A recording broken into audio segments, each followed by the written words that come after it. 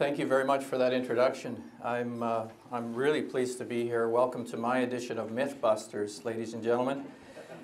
Someone told me a long time ago that the greatest crimes in Canada do not get investigated, and I didn't believe it at the time. They said that major economic crimes in Canada have less money spent on investigation for the entire country than this city in Lethbridge spends on its police force, and I didn't believe that. Canadians are very well versed in how much safer we are here in Canada, how our financial systems are the soundest in the world.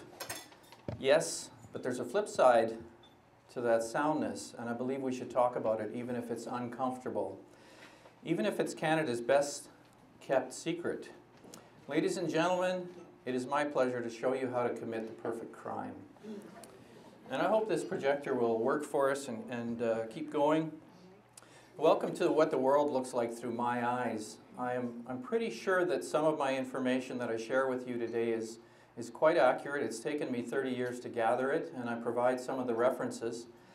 But I'm also sure that I'm confused and misguided on many of my interpretations.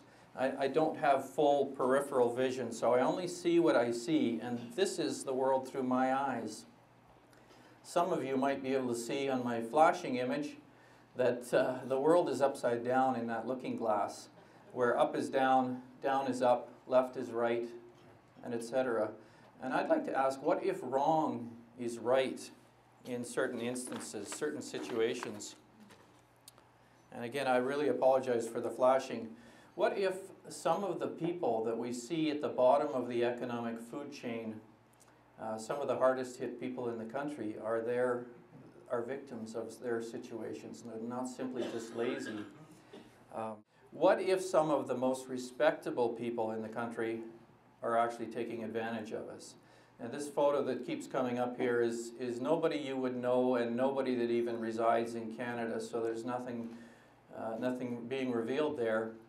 It's an indication of professionals, and my issue is with professionals who become predatory and take advantage of the people that they're supposed to represent.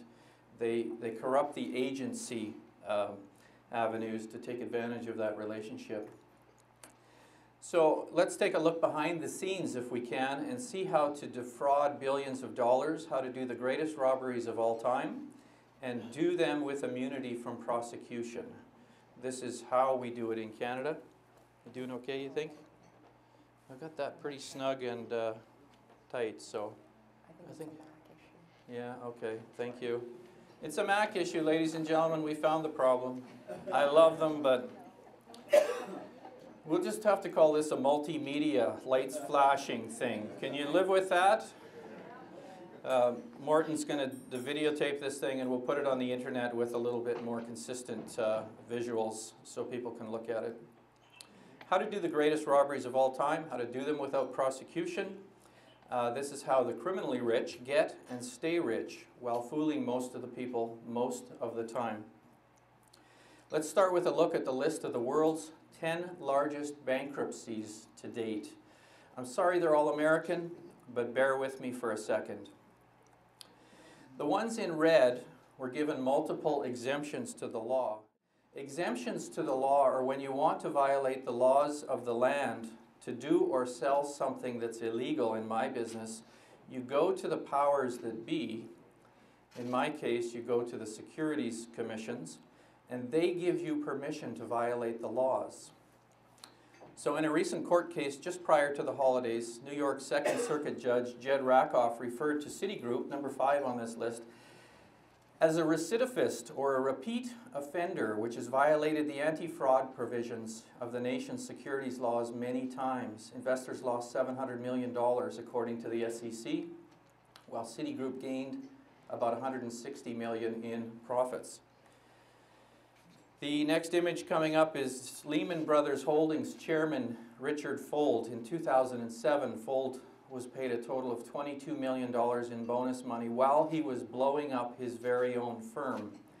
Apparently, and this is new to me in the last 10 years, apparently the new executive sport is taking as much money as you possibly can from the company that you manage by hook or by crook even if the company has to fail as a result of your actions. And we see that a great deal in the United States. You take your bonus and then you're gone.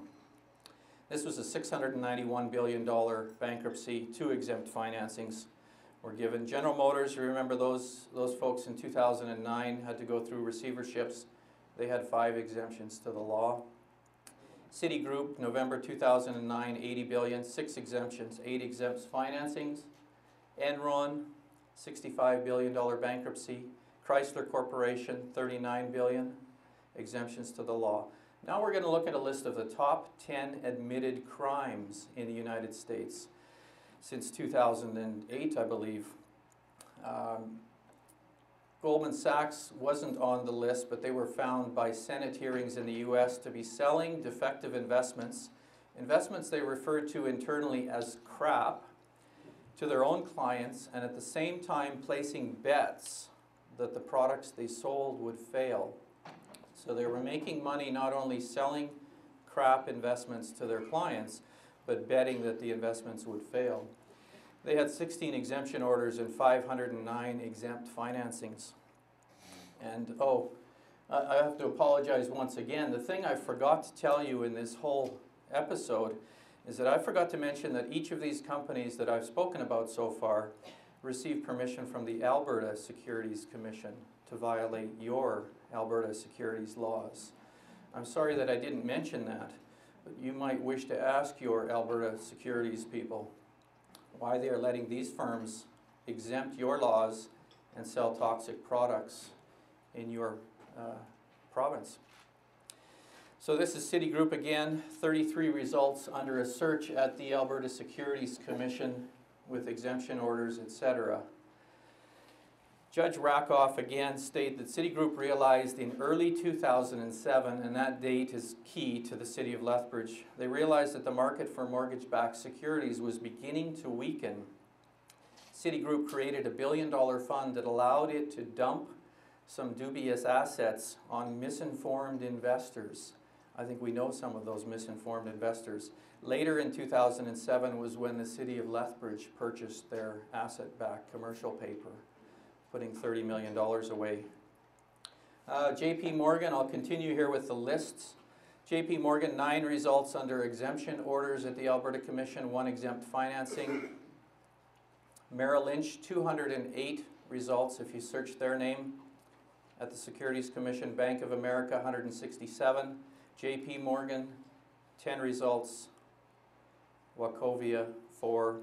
The top 10 crime settlements between banks and U.S. law enforcement since 2008. There has yet to be any employee of any major Wall Street firm who has gone to jail. But protesters who peacefully shouted against the criminality or against the criminally rich have been sent to jail for being belligerent. Did I mention at the outset something about how right is wrong and wrong is right in an upside-down world?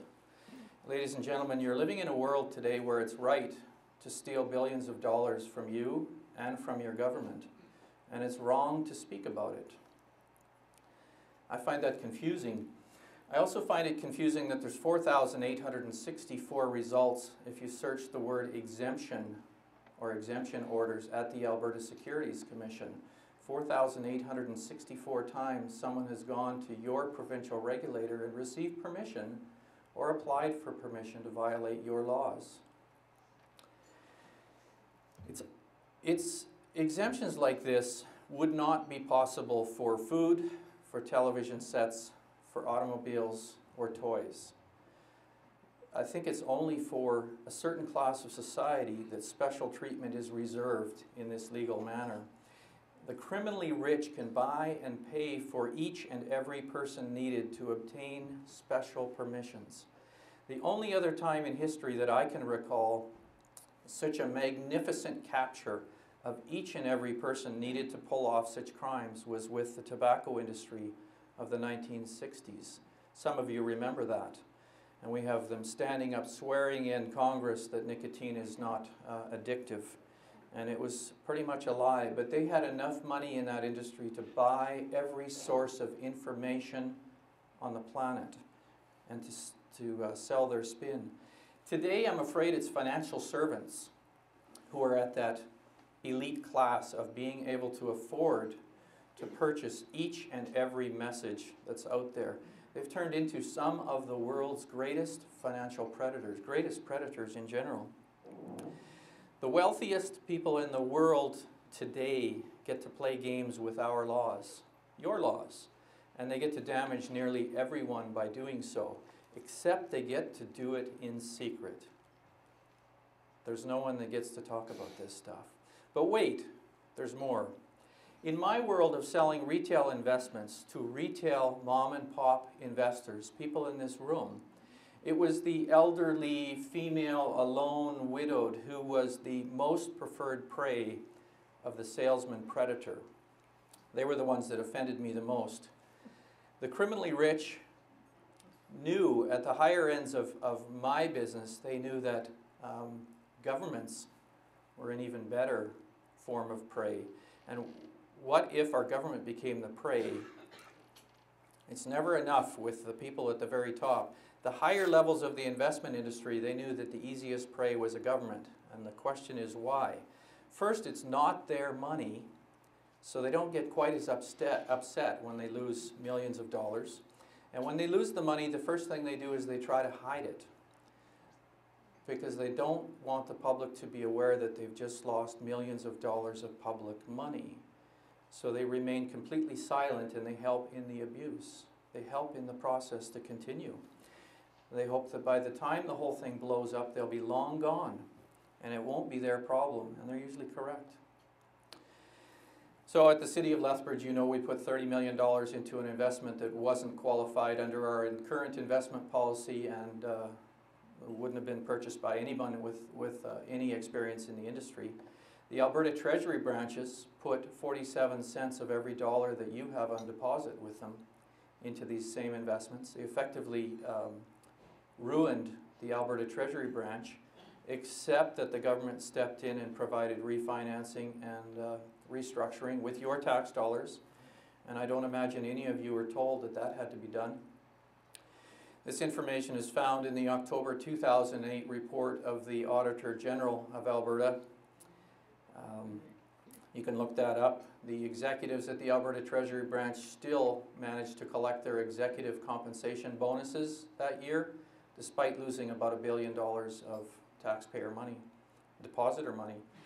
University of Calgary lost over $50 million. So while I began my quest for ethics through dealing with retail investors like yourself, I'm finding today not millions of dollars of abuse, but billions. And I'm finding it a constant practice, a daily practice.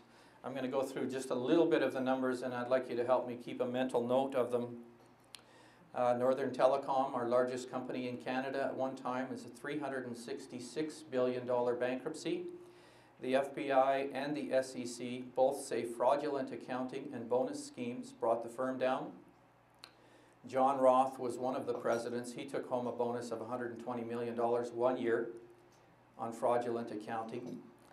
His bonus was based on the amount of sales in the company. So at one point in time, they took everything that was in all the warehouses in all the cities that Nortel had warehouses, and they booked that under sales. They booked that as being sold using an accounting entry.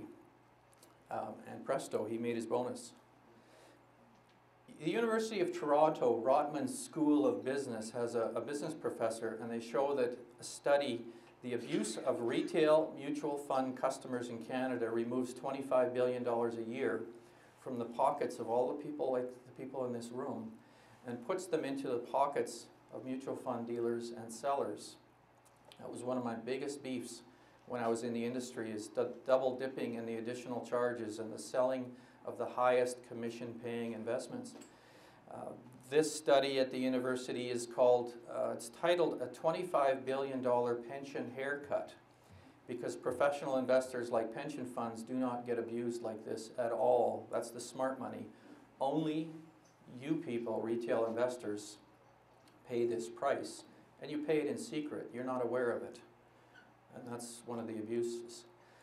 New York's Columbia University did a study for the Canadian Finance Department when Finance Canada wanted to talk about a single securities regulator. They went to New York and hired a professor, John Coffey, And he found that the cost in Canada of having 13 different securities commissions in a Canadian economy, which is equivalent to the size of Texas economy, is costing us another $10 billion each and every year in burden. So we've got $25 billion a year in pension, a haircut in all your mutual fund abuses, and we've got $10 billion a year to keep the investment regulators in business and the various handmaidens.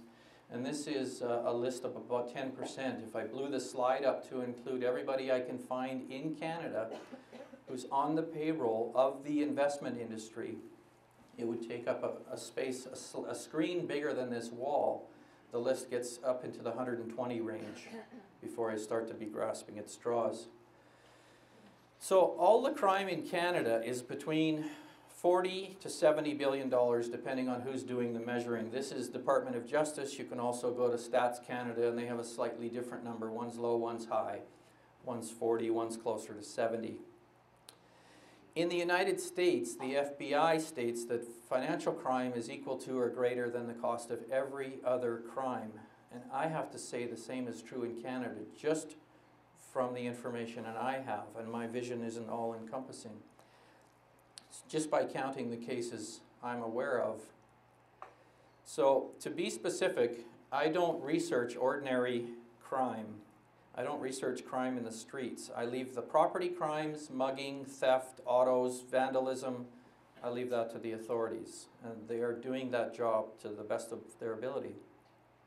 I try to research and document crime done by trusted criminals. I find that area fascinating because it has a sociological or a psychological twist to it. It's crime in the streets, suites, upper floors of office towers, rather than crime in the streets. I deal in this very narrow group of people or companies who promise professionalism and deliver abuse or malpractice, who offer the public trust and hope, and then they abuse this trust or destroy this hope.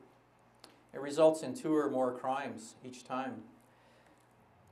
I began this back when I thought it was just investment brokers abusing clients' trust and money. And I put that on a website, investoradvocates.ca, which is on the business card out front. If you want to look at all the tricks of the trade, you can go there and learn what I like to tell people. Today I find that the regulators above the investment brokers, their participants, they're acting as handmaidens, kind of like the handmaidens to the tobacco industry in the previous century. And here's why I can say that. I began a few years ago by asking then Finance Minister Iris Evans 3 really simple questions about all of these thousands and thousands of exemptions going on around me. I asked her what public interest is served by letting large investment firms violate Alberta laws. And I asked her if there is a public interest rationale, why are we not told about it? Why is it done in near secrecy? And the third question was, why is the public not even made aware when they're buying products that have benefited from a legal exemption? They're buying tainted goods. And her only answer to this was, it appears that the Commission's carefully considered the situation and acted properly in granting the exemptions. I then took that question to the Alberta Securities Commission themselves, and they say, and I have a copy of one of the exemptions here. This is Bank of Montreal, 2006 or 7, on some of those toxic investment papers. And they say, on all the exemptions, or most of them, that each of the decision makers is satisfied that the decision that meets the test for the decision makers to make the decision has been met. I was really happy with that answer. Let me tell you, I was so happy that the next Finance Minister, Ted Morton, had to run me off his land with a shotgun. No, it's not exactly like that, but I did ask him the same question, same 3 questions I asked Iris Evans, and his response, and it's printed below in an email on a website titled albertafraud.com, was, I consider the matter to be closed and will not be responding to further correspondence on the subject. So I moved on to Ron Leipart after, pulling my hair out for a year. And his response to billions of dollars of money missing from Albertans every year is, I consider this matter to be closed and will not be responding to further correspondence on this subject. Again, posted at albertafraud.com. I think we're going to have another finance minister in a week or 2 or 3 or whenever he retires, and I just look forward to the response that I'm going to get. On that note, there is a letter on the table outside to Premier Alison Redford that I would love some of you to send to her, or perhaps people who don't normally print stuff like this, like the Calgary Herald or the Edmonton Journal. On that note, I'll say thank you to the Lethbridge Herald for being one of the better papers in Canada at printing things that are indelicate at times. Yes. They're doing a far better job than any of the major business newspapers at telling you news instead of giving you publicity that brings them in revenue. So getting back to our memory test of how much financial damage those at the top can do in Canada to you, your family, your children. $25 billion a year on mutual fund abuses. That's a University of Toronto number. $10 billion a year on 13 securities commissions. That's a Columbia University number. $35 billion was asset-backed commercial paper. That's a one-time hit. Bre-X, $8 billion. $20 billion on income trust damages. Nortel, $366. Portis, Crocus, YBM, and 1,000 others. Canadian Commercial Bank, $1 billion. Northland, $250 million. Principal Group, $500 million. Bramalea, $1 billion. Confed Life, $10 billion. Livent, $500 million. Hollinger, $500 million. North Shield, $500 million. It adds up to about $35 billion a year as a base amount from which we start to build this structure of making the criminally rich richer. And then it adds about $500 billion in miscellaneous damages that you can average out over the last 10, 20 years, whichever time period you measure. And for me, it comes out to about $60 billion a year, give or take, which is approximately what I come up with the street crime in Canada. Somewhere around $60 billion, 40 to 70 are the government numbers. So I'm just looking at a number for argument's sake, not to be extremely detailed, and for argument's sake, I say $60 billion on both sides of the fence. I could be out on that by huge numbers, but it's close enough for horseshoes and hand grenades. The trusted financial crime on one side, so the criminals at the high end of the scale, the trusted criminals, the ones that you believe in, are doing as much economic damage even here in Canada than the people on the streets, than the violent crimes. And this is where it gets kind of interesting, because I've taken this multimedia lights flashing presentation one step further, and I brought Smarties. But these aren't just ordinary Smarties. These are military grade Smarties, so this jar right here represents $12 billion. And the reason I brought these Smarties is because I was trying to imagine what $12 billion looks like. That happens to be the amount that we spend on policing in all of Canada, $12 billion. So here's my illustration of what $12 billion looks like, and we'll do a comparison of how much we spend on crime in the streets versus how much we spend on the criminally rich.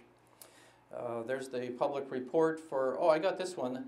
The other interesting crime figure, the Canadian Security Intelligence Agency, the spy agency, has a budget of $511 million, just to give you some perspective. $12 billion on all the police in Canada, $511 million on secret police. Any secret police in the audience? Show of hands. Oh, you guys are good. Oh, you guys are amazing. That's $511 million. That represents how much is spent on spying on you and other people, of course. And then we go to the city of Lethbridge. The budget for the Lethbridge City Police is $32 million, and I represent that thus with 3 Smarties spent in the city of Lethbridge. And then we get to major economic crimes. It falls under the RCMP Integrated Market Enforcement Team. They have a budget of $16 million for the entire country, and that is 1.25 Smarties which I can't bite through a Smartie while I'm talking and give you the quarter, but trust me, there's a quarter of a Smartie owed to this jar. That is how much, that represents how much we spend on catching trusted criminals in Canada compared to all the rest. I'm at 28 minutes, so I better move it along here.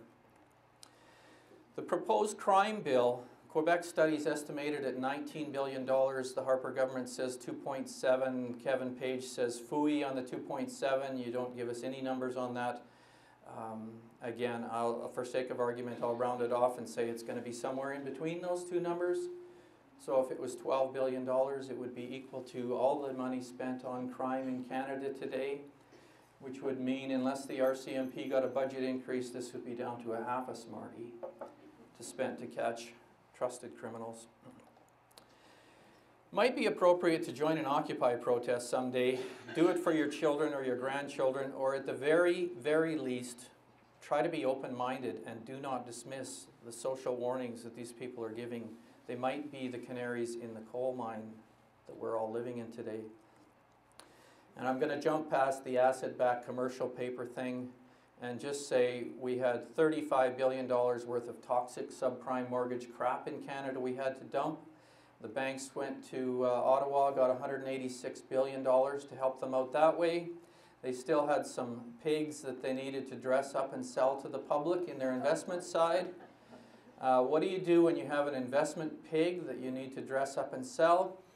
You go to Securities Commission people whom you pay $500,000 salaries to do your bidding, and you ask them permission to violate the law so that you can sell a pig and not have to tell people it's a pig. You can tell them it's a very attractive investment and you should own this. And that's exactly what they did.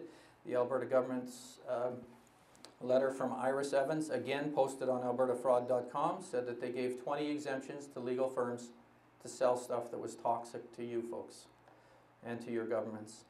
Investment dealers paid the regulator to get this permission, and they didn't even understand what they were selling. But that's not the game for the criminally rich. The game is not to understand what you're selling. The game is to get rid of junk and give it to someone else.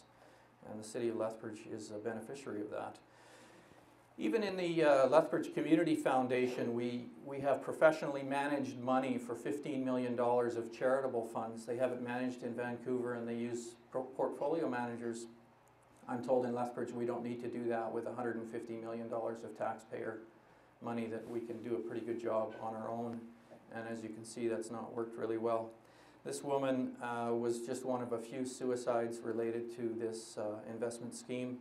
And when the complaint, and I'll wrap up really quickly here, I see you nodding at me, I'm getting down to the point.